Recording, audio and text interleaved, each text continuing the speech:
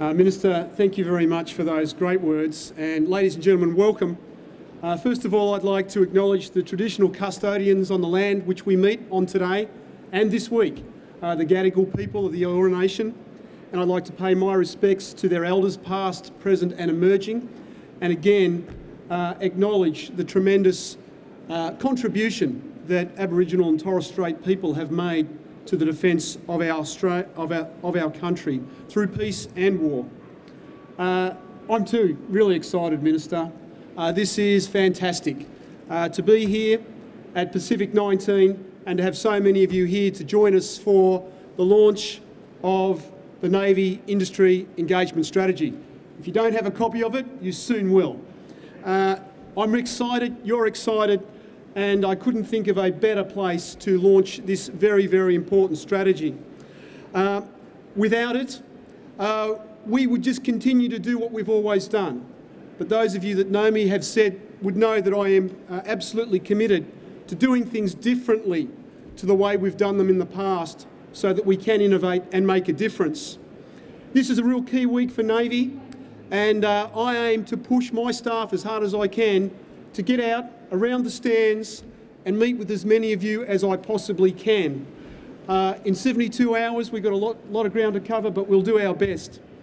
The strategy today, absolutely delighted to launch it. It's an important document, but it's not just a document, it's a state of mind.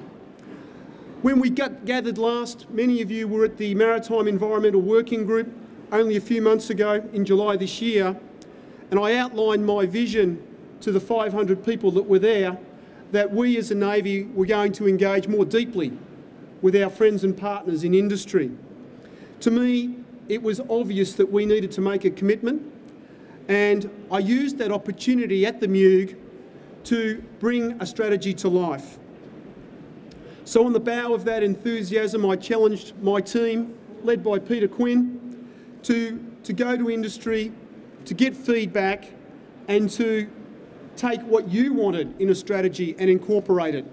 We listened, and I'm delighted that we've got a fulfilling, coherent, collaborative document that we launch here this morning. Thank you for all of you who gave us your thoughts. We've listened, and I'm delighted with the final product. When I came in as the Chief of Navy just over 12 months ago, I started with a very clear vision and a commitment to each and every one of our industry partners that we would work more closely with you and ultimately deliver better capability for our Navy, for our Defence Force and for our nation. As Minister Price has already stressed, industry is and always has been a fundamental input to defence capability, and in my lane that means Navy's capability. Industry is critical to our success, be that through building our ships, maintaining our ships, our combat systems, our aircraft, and ultimately leading to the development of innovation that we will incorporate into our future platforms. Those small businesses who are out there every day working hard to build individual components for our ships and aircraft, innovating, seeking to make things better and contribute to our supply chain. Thank you for your work. This work is fundamental to our defence industry and to our Navy capability. Without industry, we simply don't go to sea. We don't fly our aircraft, and ultimately, we're unable to defend Australia and the national interests of our great country.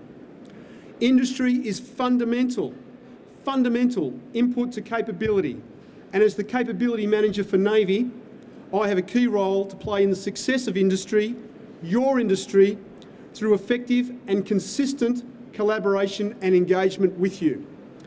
It was really obvious to me that we needed to transform Navy's transactional relationship with industry to one of longer-term, mutually benefit partnership.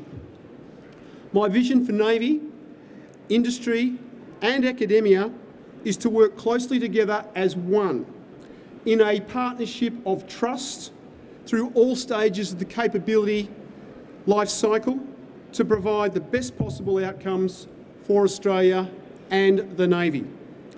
It's about innovation and creativity and never accepting the status quo. So what does it look like? The core of the strategy is structured into 4 Ds.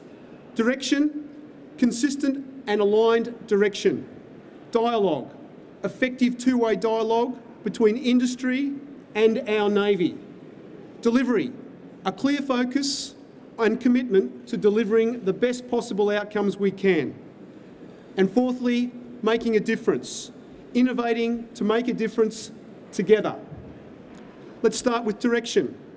I want you to know that we're all going, where we're all going as a Navy and why. It's about working together to find the best ways for Navy to build awareness by consistently and coherently articulating our capability needs.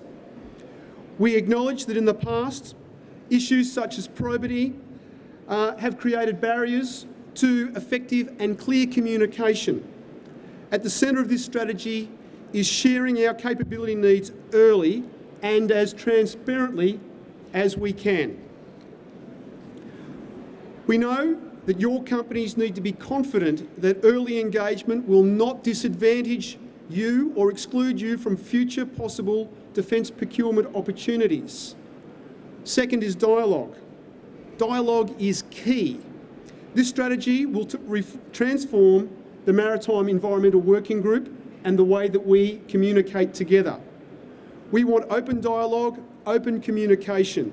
We want to implement focus groups to specifically address capability problem statements, and together with more frequent formal and informal discussions, I want us to work together for solutions for the future. I want to see these conversations take place in your factories, in your workplaces, with your people. As the Chief of Navy, I'm excited to continue meeting with large and medium enterprises, and more you will see me and my team out amongst the small businesses across our country. To the third point of the strategy, delivery. I need all of us to focus and maintain a focus on delivery. The timelines that we're on our major programs are tight. The Australian people expect us to deliver on the current and future capability needs.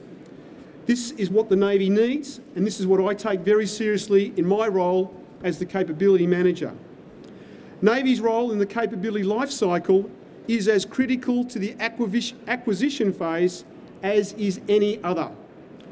We have a world-class, capable, lethal Navy, and I need cutting-edge technology in all aspects of the Australian shipbuilding industry. Finally, the strategy challenges Navy, industry and academia to innovate, to make a difference. It's about making a difference to protecting Australia and our national interests. It's about finding better ways to achieve outcomes through people, processes and technology. To be clear, as the Minister has stated, innovation is not just about new technologies, artificial intelligence or robotics. These are important to have in place, but this is about thinking differently, acting differently, communicating differently, behaving differently. Clearly, there is much to do during the implementation of this strategy, and we will work with you to do just that. This strategy will fundamentally improve the way Navy engages with our industry. My commitment to you is this. We are focused on working with you. We will make our needs clear to industry so that it is best positioned to develop, deliver and support Navy's capabilities. We will be receptive to your advice and we will not accept the status quo. We will move forward, and I'm asking you to move forward with us. We are in this together. This is a partnership that will develop great outcomes for our Navy and the nation, and I look forward to working with all of you closely as we move forward. Thank you.